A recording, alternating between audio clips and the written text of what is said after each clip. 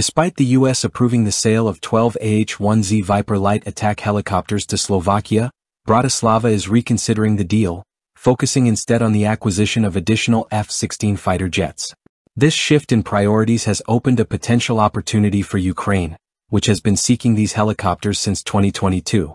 Ukrainian MP Vadim Ivchenko, citing the Defense News report, highlighted that 2 years ago, the Ukrainian Armed Forces formally requested the AH-1Z Vipers through the U.S. Foreign Military Sales (FMS) program.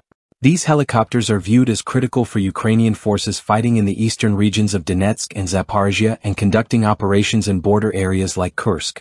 "We need these helicopters for our soldiers who are fighting on the front line," Ivchenko emphasized, underlining the urgency of strengthening Ukraine's aerial capabilities. Slovakia's reluctance to finalize the AH-1Z Viper deal has surprised U.S. officials, with reports suggesting Washington is frustrated by the sudden shift. An industry insider noted that Slovakia is not only declining the Vipers but is also attempting to secure a discount on fighter jets and air defense systems instead.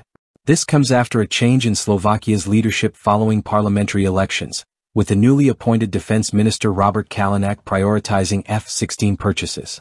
His predecessor, Jaroslav Nad, criticized the reversal, arguing that the military's immediate needs would be better served by the Vipers.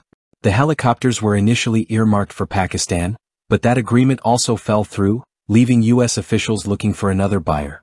If Slovakia ultimately turns down the Vipers, Ukraine stands ready to take them, intensifying its lobbying efforts with U.S. lawmakers.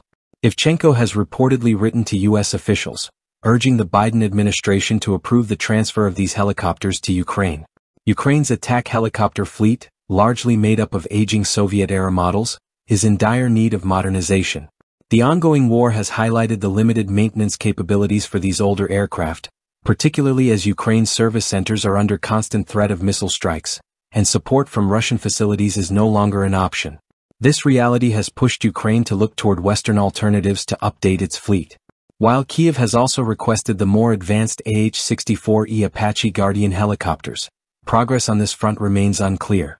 The AH-1Z Viper, a modernized and battle-tested platform, is seen as a viable option, offering Ukraine improved attack capabilities on the battlefield.